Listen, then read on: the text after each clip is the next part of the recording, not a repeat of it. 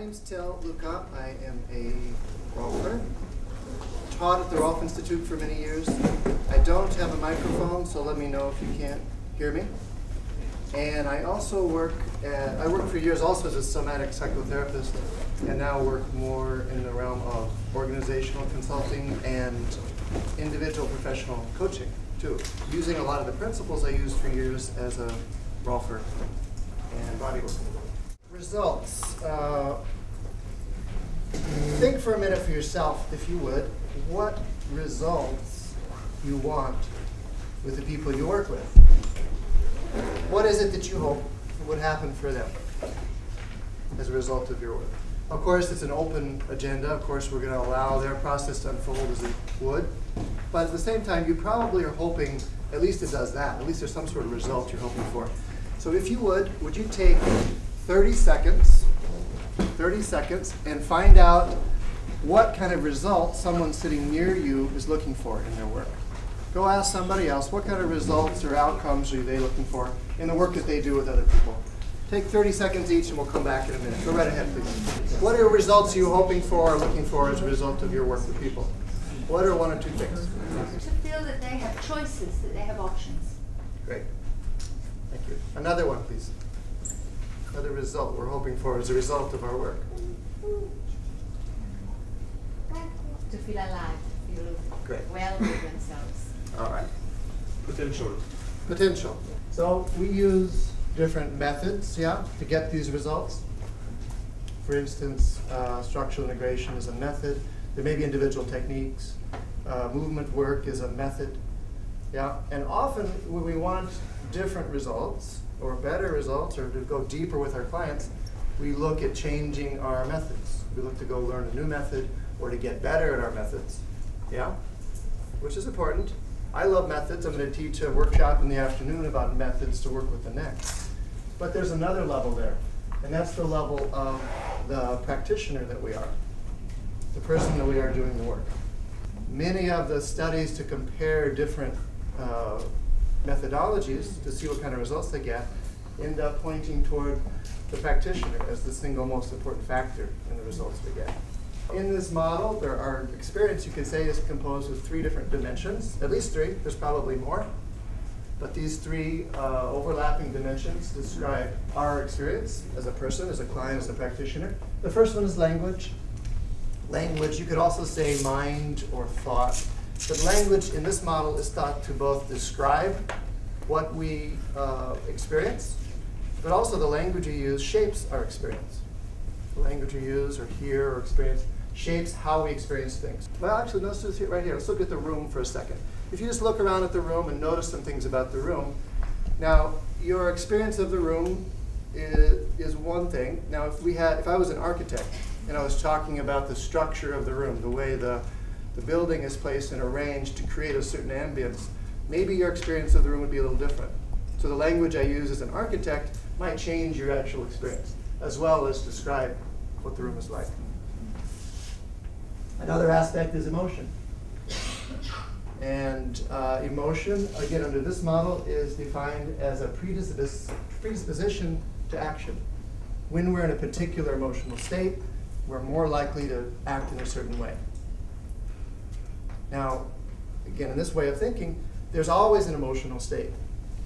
We're always having an emotion. Saying that I'm not emotional is saying like there's no weather today. So there's always a state. Even rationality or coolness is an emotion, you could say.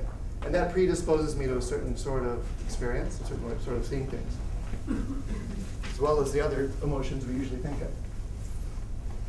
And then there's the body, which is our physicality, structure, gesture, posture, etc. And our experience as a practitioner, as a person, is both shaped and described and influenced by the physical part of our body. So you could say there are 4 dispositions here that we could think about the body in. But first, let's do a little bit of movement. I promised a little bit of movement, so let's do that first. So you're going to face your partner, And then I'm going to get pushed. So Kim is going to, actually let's try this. Let's try 1 foot forward, 1 foot back. This is a very simple push hands. So Kim is going to push on me, and I just respond. Push on me again. He's going to push on me for about a minute. And I just respond. And as the instructions say, I'm not noticing how I adapt, feel, what happens for me physically, maybe emotionally, maybe in terms of language, the other dimensions. And I'm using this as a baseline to notice what changes. Go ahead and one person push, one person respond. I'll tell you when to switch. I push. I can push.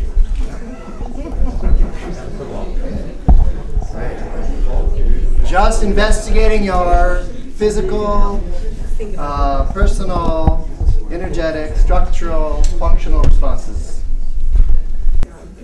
No. Exchange.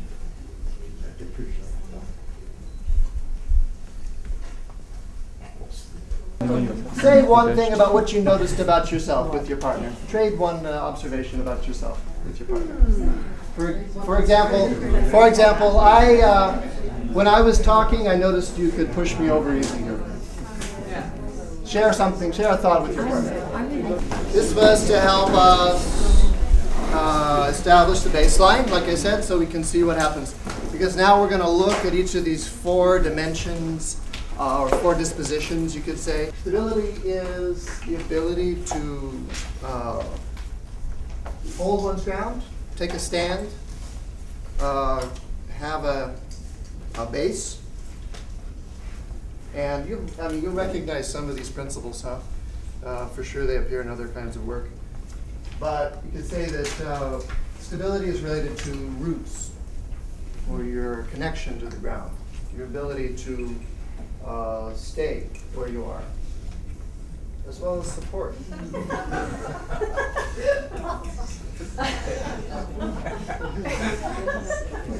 What? Did you want to try that? All right. We're going to do it again. Let's move again. Different partner. Different partner. I'll tell you the instructions now, and then you can go do it. You're going to get pushed again, but this time resist. Resist. Hold your ground. And study yourself what you have to do in order not to be moved. All right? It's about the same amount of time. New partner. Get pushed. Hold your ground. Notice what you have to do. I am.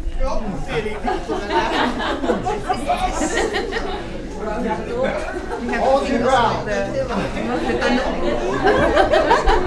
Anything else? Any other questions or comments? Please. She was pushing me from behind. Oh, tricky. Tricky. But I trusted her so much, I didn't really mind. Yeah. And I could stay stable. Yeah. Although she just did it great. But the trust was there, so Nice. Trust in her, trust in your own base, perhaps. more in her. More in her. All right. That's great. So, usefulness. Of course, all these things are useful, but stability in particular. These are just right out of the dictionary, believe it or not. This, if you look up stability in an English dictionary, this is what it says. Mental firmness, ability to maintain balance, reliability, etc. Ability to resist being influenced or changed, which is sometimes interesting. And then unintegrated. All these dispositions have both an integrated aspect and an unintegrated aspect. That is, if we're not so familiar or friendly with the quality of stability, then we could be experienced as rigid or stubborn or controlling or heavy, etc. This is like stability out of proportion to my ability to use it. That's it. One more little discussion to have. Where in your life, work, interactions, or body do you have too much or too little stability? Yeah? 30 seconds each. Same partner, please. Same partner.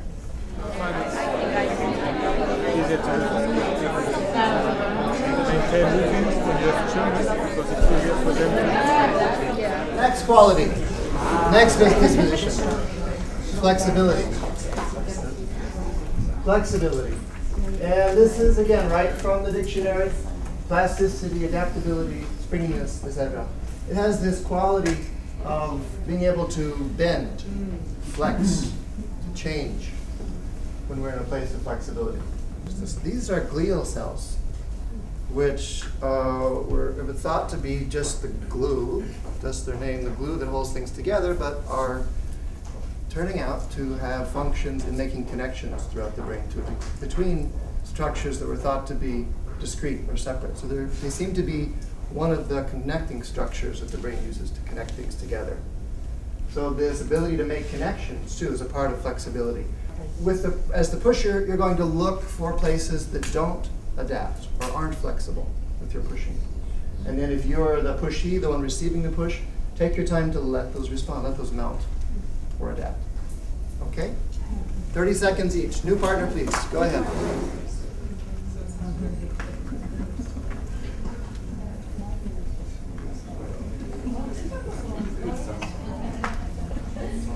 Anywhere in the body. Anywhere. Movement, you are letting go.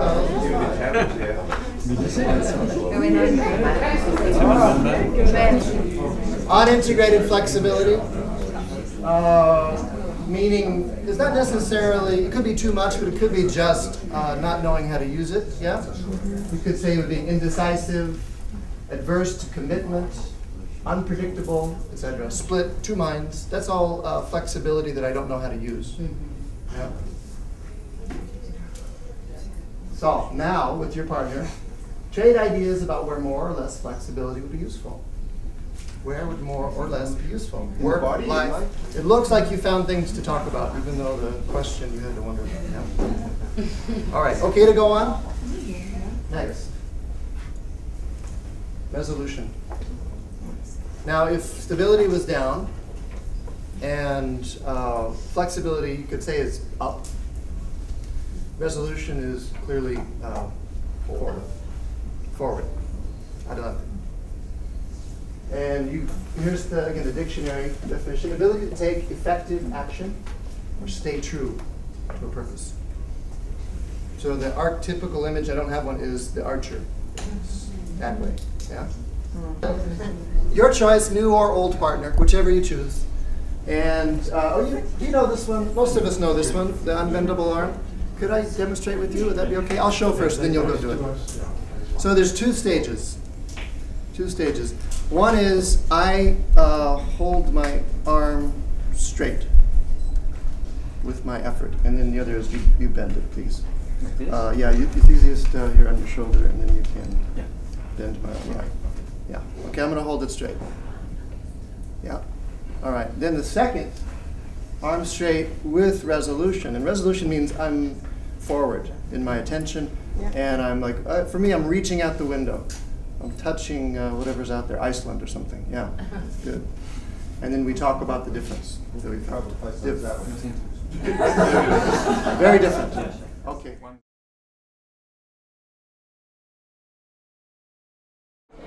All right. Thank you. How many people, I have a question for you. Excuse me. I have a question for you. How many people felt a difference with resolution? Oh, many. Look at those straight arms. Yeah. Less with resolution, yeah? No. Less what? I don't know. Most cases, it's harder to bend when there is a sense of resolution in the body. And of course, there's many things we could have resolution about. It could be resolution to hold my arm straight, or it could be resolution that I'm going to die happy someday. You know, there's all kinds of things we could have resolution about. Qualities to this disposition. Here are some of those synonyms. Dedication, commitment, courage. Courage is twice, huh? Unintegrated resolution results to the exclusion of all other factors, including relationships, health, enjoyment, ruthlessness, heartlessness, yeah. Or tunnel vision, yeah? Just seeing the only thing that's in front of you. And with your partner, where in your life do you say one thing and do something else? Oh. Because this is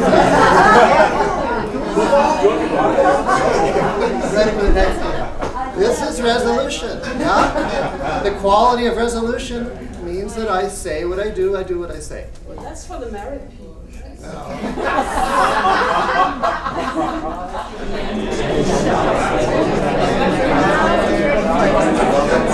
Are you in the same team?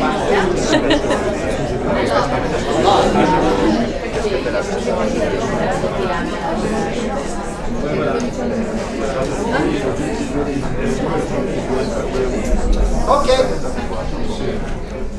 Questions, comments, denials?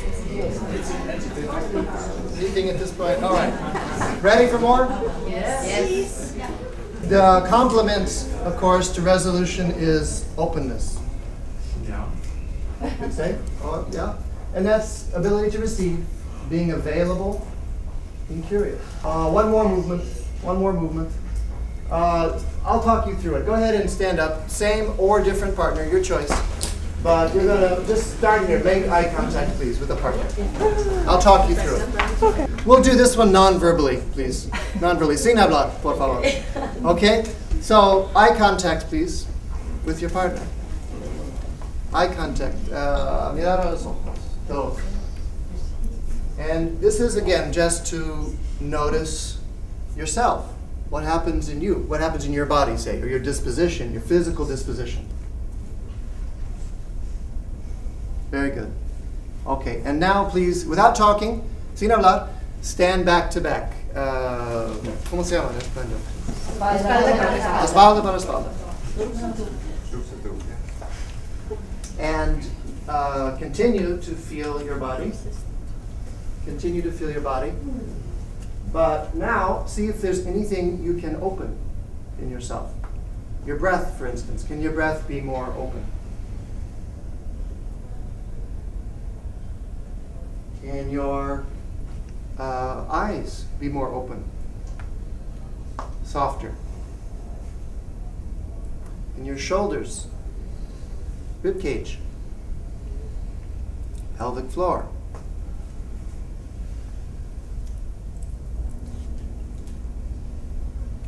Let your lips part a little bit. Let your mouth be a little bit open. Deja que la boca se abre un poquito.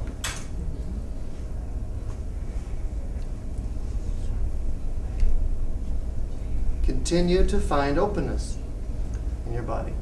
Really find it.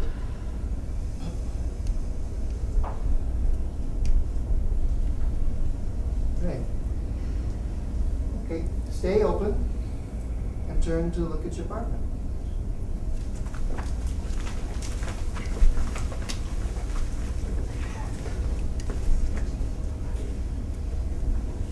And keep looking for the openness in yourself. Sigue buscando la openness. Apertura. Gracias. Y en su propio cuerpo.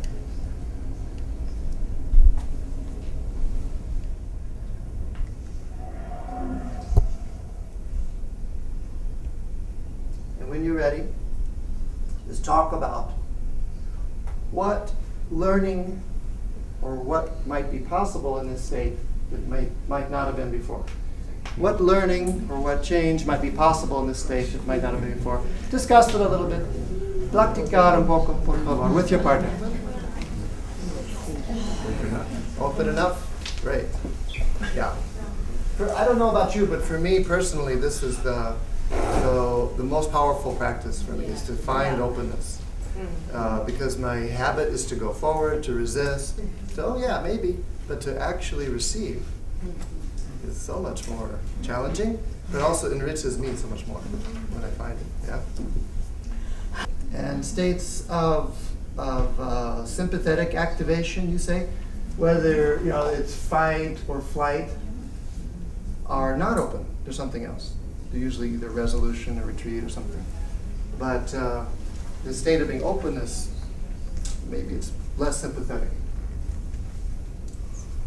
Unintegrated openness, being overly swayed, easily influenced, and being so open I don't know where my own stability is, say, or being invasive, crossing people's boundaries without meaning to, just from my own openness, yeah? my own exuberance. All right, so that's our 4 dispositions in the body. That's the stability, flexibility, resolution, and then openness. Of these 4, which would you invite into your life, work, interactions, or body? Which one of these 4 would you actually like to invite more of? Just trade notes, 30 seconds again. Same partner to finish this up, and then we'll come back together one last time.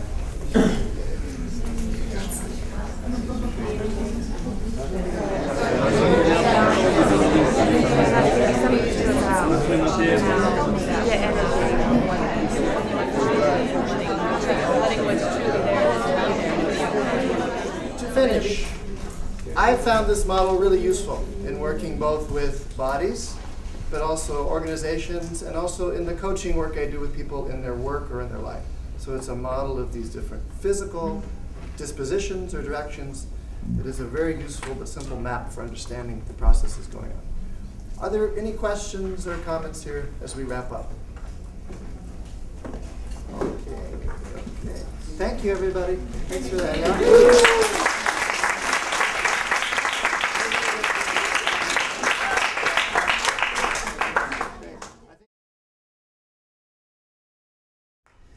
There are different ways to say yes. There's a small way. I'm going to show these guys. There's a small way. Yeah. And there's a big way. And we're going to look at each. So let's start with the small yes.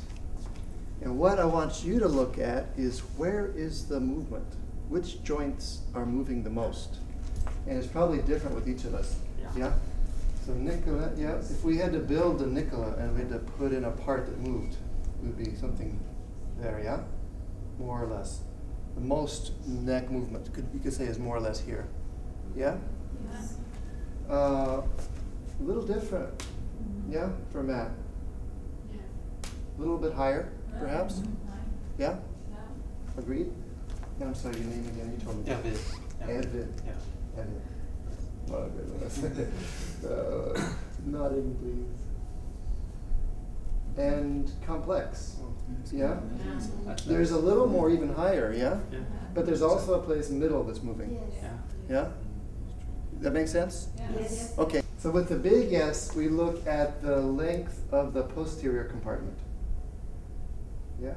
Well, let's go back a step. What did the small yes mean in terms of soft tissue? Which small tissues have to be able to lengthen to allow the small yes to be at the top? Excuse me? Small core movement. Core movement, ligaments. You could say also suboccipitals. Yeah? Suboccipitals in general. If they're able to lengthen eccentrically, the movement will be higher in the neck. If they're not able to lengthen eccentrically, the movement will be lower. So like Nicholas. Small yes. So here, he's getting movement low in the neck, but less movement higher. So I would suspect that we're going to find something in the suboccipitals that doesn't allow lengthening. Yeah? Big nod. Entire posterior compartment. And you could say entire, posterior body. But we'll change. We need you. We'll change. So all 3, please. Big nod. Ah, fantastic. Let's start with that. He clearly gets longer, yeah? In the back. There's a clear lengthening in the posterior compartment. Es claro que se elonga en la parte posterior del cuello. Also, but a little less. A little slower, please. It's right there. Encore. So right there, he gets to the limit of the posterior compartment, and from there forward, he's hinging from a lower place. Yeah? So, yeah, so there it's lower. A few more times. Yeah? So he begins by lengthening, here, and now lower. Yeah. ¿De acuerdo? ¿Me entienden? Empiezan con la parte posterior, pero se alcanza su límite y después se va. Nicola. Parecido. He definitely is lengthening, but he's also using the lower at the same time. Yeah? Todo. Entonces se usa todo.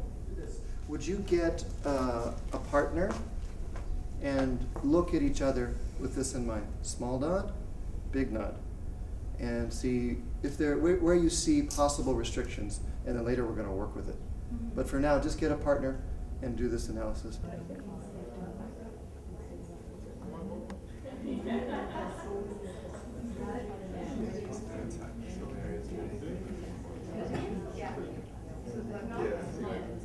He said he had limited, but I don't know. He's moving pretty well. He's got a little bit of center movement there, but he's lengthening up top. Yeah, I wouldn't say he's the most limited in the class, but we'll use him anyway. I'm just comfortable holding in a comfortable way. Yeah.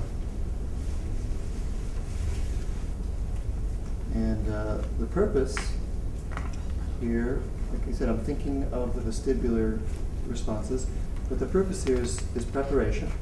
I'm helping him get settled on the table. I'm gathering information for myself about how he responds. We're getting to know each other a little bit. It's just a way to start the relationship here. But we could spend the rest of the half hour with this one, really. Yeah. So you get the idea. There's a small sense you'll have when you get to the places where someone's not able to let go. Cervical wedges, I think it's called. Cervical wedge? I am going to repeat my assessment with my hands. Andrés, would you nod a little bit? ¿Puedes decirle sí, arriba, tampoco? No, ¿Demasiado? no, bien. So you're going to, nod a little bit. It's very small movements. Look for the place where my fingers are. Aunque más pequeño. Still smaller. Sí. 1%. Yes. See. 1% of what you're doing. A very small motion that starts right where my fingers are. Exactamente donde están. Yeah. So he's finding this joint to initiate from, and I'm just doing that, huh? I'm just. Where are you thinking? Well, let's say C7, T1. Let's say somewhere at the base of the neck. So are you looking for movement at that level, C6, C7? I'm looking for movement, and I'm also looking for his ability to initiate movement there. Suelta.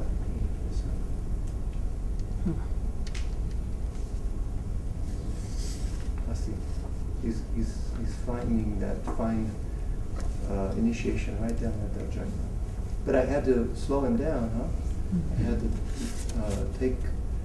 give him another alternative to the large, gross movement. Now, just given the time we have, I'd say pick a couple of spots. If we had an hour each, we could go through every one of these joints. So there's two patterns. One is that someone can't open it or open somewhere else. The other one is that they can't close it. And most of us have some of both. Like most of the places we're working so far can't open as easy. But there's a place higher in his neck that doesn't close as much. And so my fingers are pretty dumb, really. Is our conversation that's interesting. It's me giving him feedback about what he's doing. And then I want to make sure that I finish with this topmost joint, the atlas occiput. And see if you can find this, Andrea. Busca este sitio. Los dos cerrar y abrir. Both opening and closing right here. That's clear to me. ¿Es claro a ti también? Encuentra el movimiento aquí mismo. ¿Qué opinas, Andrea? Sí. All right. Any questions? I want him to be able to initiate the movement right where my fingers are. So in the case of... So it would be a contraction? It depends. Some of the places don't open. So here it'll be an opening, an eccentric responsible for. Some of the places don't close. So there would be an ability to close. If you think bones is easier. Yeah, it's a facet. Yeah, exactly. So we're looking for bony movement at each level. Yeah? Okay. All right. If you'd like, get a partner, get a table. Try a couple places each. You have time for that. Loretta and I will come around and help you.